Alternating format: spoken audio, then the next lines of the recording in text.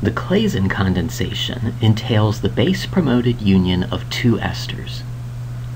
It relies upon the reactivity of both the alpha carbon and the carbonyl carbon, and the reaction consists of two steps: treatment with an alkoxide followed by acidic workup. The result is a beta-keto ester.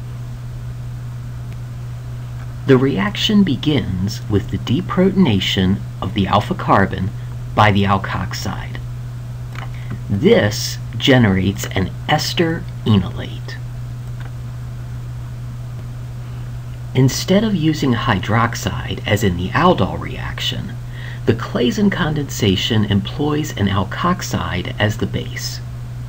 The reason is that hydroxide will saponify the ester rather than deprotonating the alpha carbon.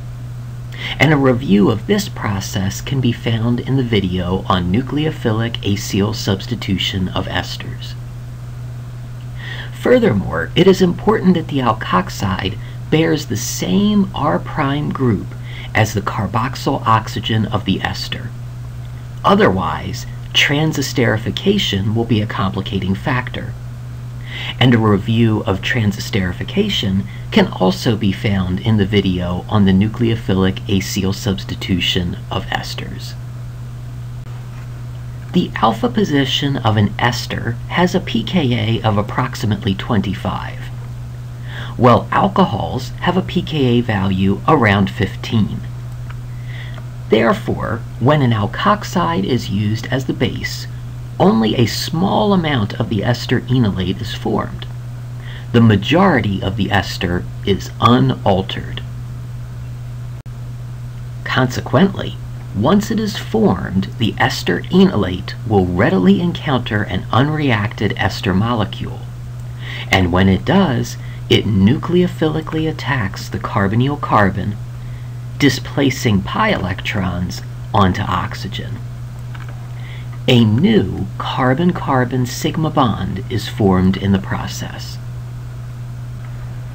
When the tetrahedral intermediate collapses, an alkoxide leaving group is displaced.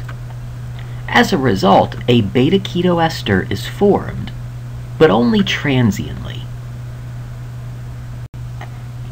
The alpha position of this beta-keto ester is much more acidic because it is now activated by two adjacent carbonyls. As a result, its pKa is approximately 10. Therefore, the displaced alkoxide easily removes a proton from this center, yielding an alcohol as well as a new enolate. It is this final deprotonation step that drives the equilibrium toward the products. The enolate of the beta-keto ester persists until workup. When acid is added at this stage, protonation yields the beta-keto ester in its neutral form.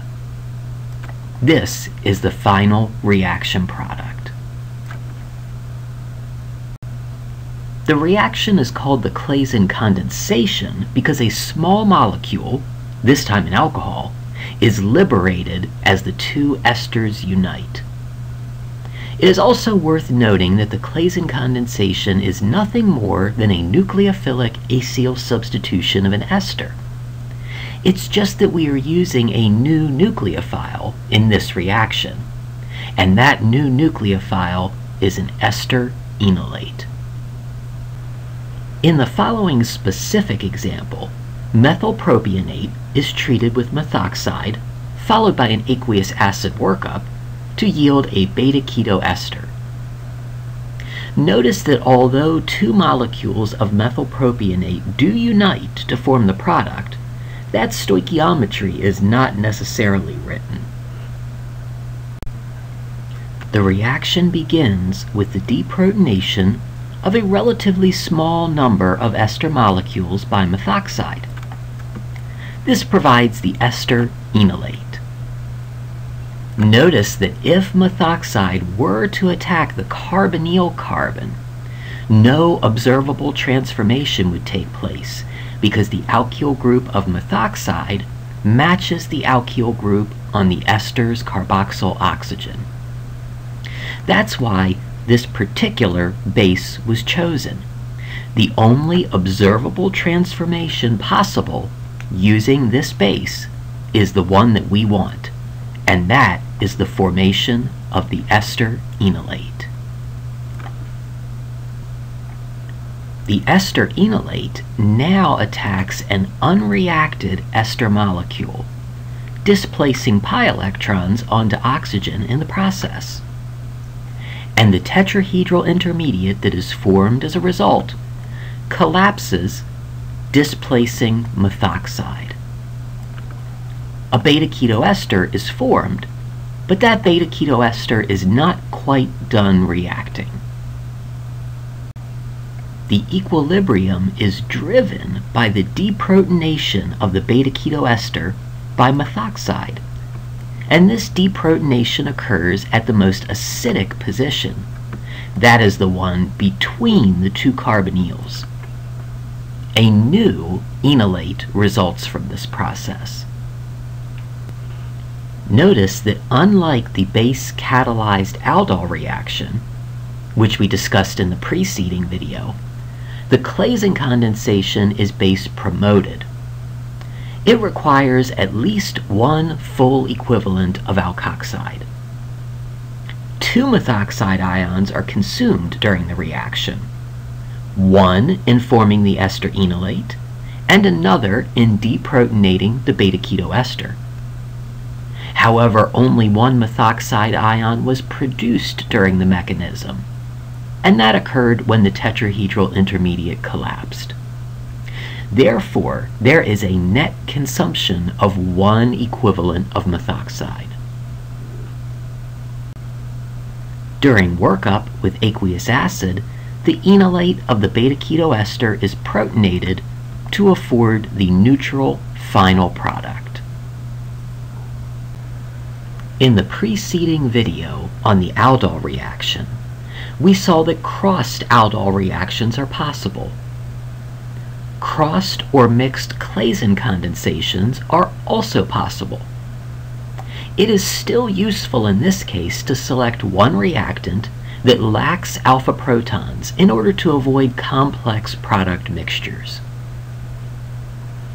In the following example, methylbenzoate and methylpropionate undergo crossed Claisen condensation upon treatment with methoxide.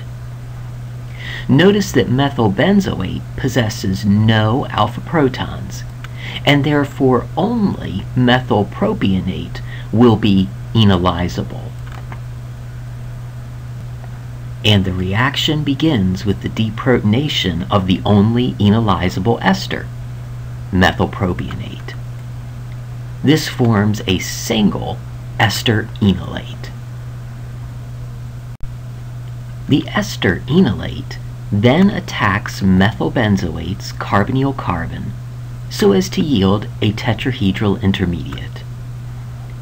And the collapse of this intermediate reforms the carbonyl as methoxide is expelled.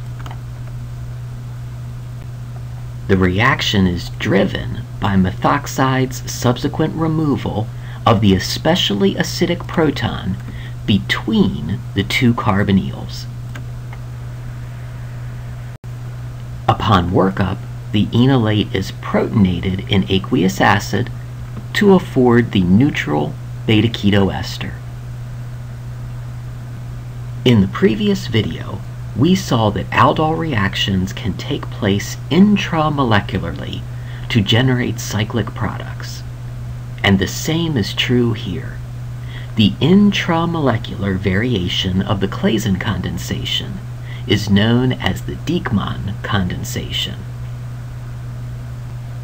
In the following example, diethylpimolate, a diester, is treated with ethoxide to produce a cyclic beta-keto ester through the Dieckmann condensation. The reaction begins with the deprotonation of one of the alpha carbons, which affords an ester enolate that is tethered to an electrophile.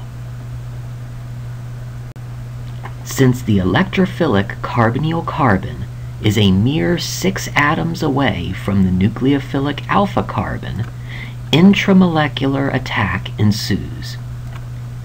This generates not only a new carbon-carbon sigma bond, but also a 6-membered ring. When the tetrahedral intermediate collapses to reinstall the carbonyl, ethoxide is displaced. And this displaced ethoxide ion readily removes the acidic proton that is alpha to both carbonyls, thereby driving the reaction to completion. Workup with aqueous acid serves to restore the alpha proton and yields the final product, a cyclic beta-keto ester. In summary, Claisen condensation is the base-promoted union of two esters. It is driven by the deprotonation of the beta-keto ester product, which possesses the most acidic hydrogen in the system. Acidic workup returns a proton to this center. The crossed Claisen condensation utilizes two different ester substrates. This reaction is most efficient when one ester possesses no alpha protons and cannot, therefore, enolize to become a nucleophile. The intramolecular version of the Claisen condensation is known as the Dieckmann condensation. It too produces beta-keto esters, but since this variation is intramolecular, a ring is also introduced. The preceding was an excerpt from Introductory Organic Reaction Mechanisms, a color-coded approach to arrow pushing. If you found this video to be helpful, you may be interested in the complete book, which is available in ebook format from Scribd, in paperback from Amazon, or in paperback at a discounted price from Lulu.